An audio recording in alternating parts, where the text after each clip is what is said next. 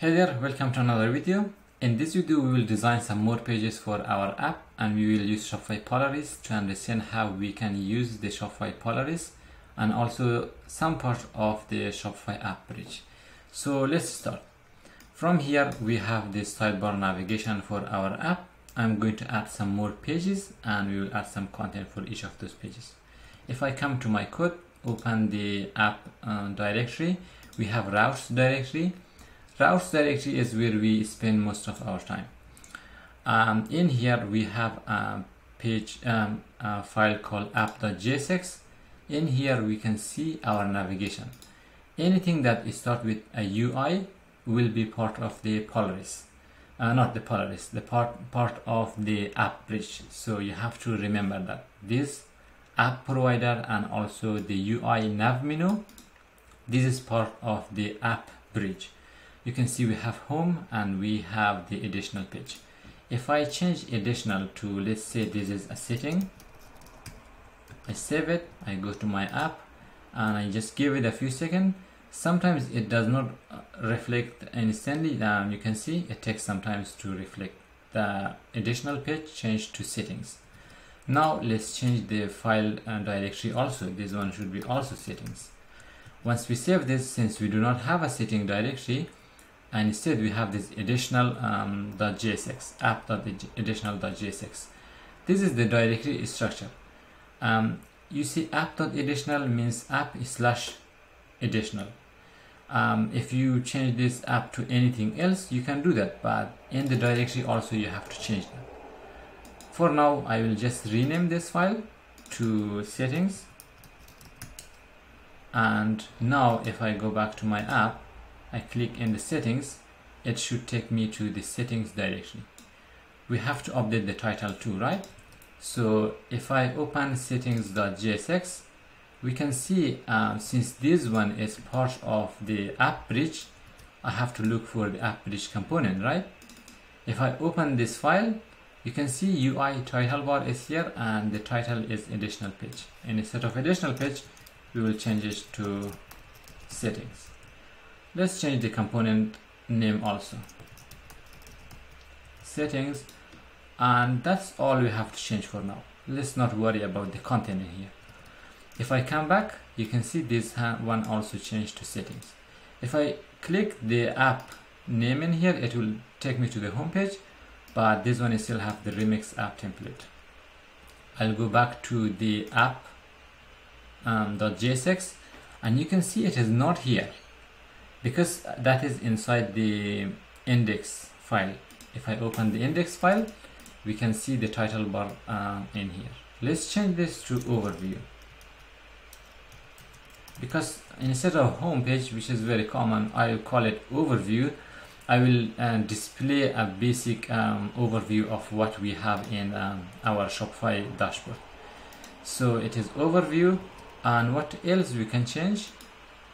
We don't have to worry about anything else. You can see inside the title bar we have this button, and this button is calling generate product. Let's remove this and clean this up a little bit, because that is this button that you see at the top.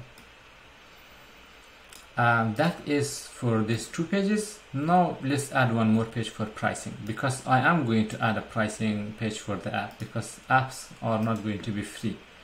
Let's come to the app.settings. I will save this, save as pricing.jsx. This is the page. Let's change the title, pricing, and also the component name in here. Pricing page.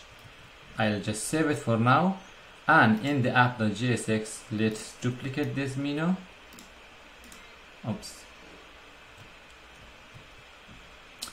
I think I accidentally paused the video with my shortcut, so I'll just copy this line and then paste it at the bottom, because my screen recorder has overwritten the code editor settings. So let's make this one pricing and also the content. Let's come back to our app and again it will take some time to reflect, but optionally you can just refresh your page and it should bring the new menu. You can see pricing is here. If you click on the pricing, it will take you to the pricing page, and this place we should display some pricing. Now let's check some of the component from Polaris and see if we can use one of them. For example, in the component section you have different options. For example, callout is one of them. You can use this as like a pricing starting design. I'm not going to do that because it will take too long to design it, but I'll do that behind the scene. The only thing that I will do is add an empty set probably. This is a nice thing that you can have in the overview of your website. You can see the code is in here. You can use it as using legacy card. What else we can use in the homepage or the setting page? So if you go to the fundamental, I think it was in the content, no, it is in the design, and from here let me see if I can find that in the getting start. Okay, yeah, it is in the patterns. From here you have this app settings. If you click on this, it will give you an example of how your app setting will look like. Probably we can use one of these example to put this on the app setting that we have. So this is the component that they will give you, and you can use these components. So let's copy this and we will use this on our setting page. If I go to the settings, for now this is what we display, but I'll come here and open the settings and we will replace the content. Let's remove the layout. We have two layouts side by side. If I remove this and this one should be empty. Let me have a look. So this is the app setting example that they have. They return the page, and this is the content. I'll come down, and these are the components that we will need. It starts from block stock.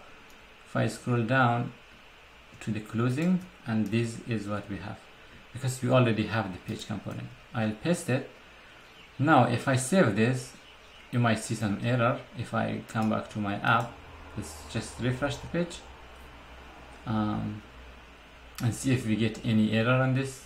Okay, we don't get any error. It did not compile this for us.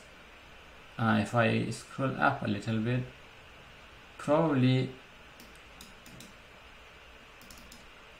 okay, sorry, I added that in the pricing page, so it should be in this page.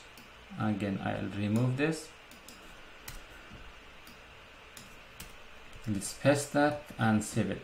We did not import these components in the top, so for that we might get an error. If I come here, you might see like inline grid is not defined because we did not import these components. So I'll paste that and save it. Let's see what other component we did not define. For example, this text field we did not import.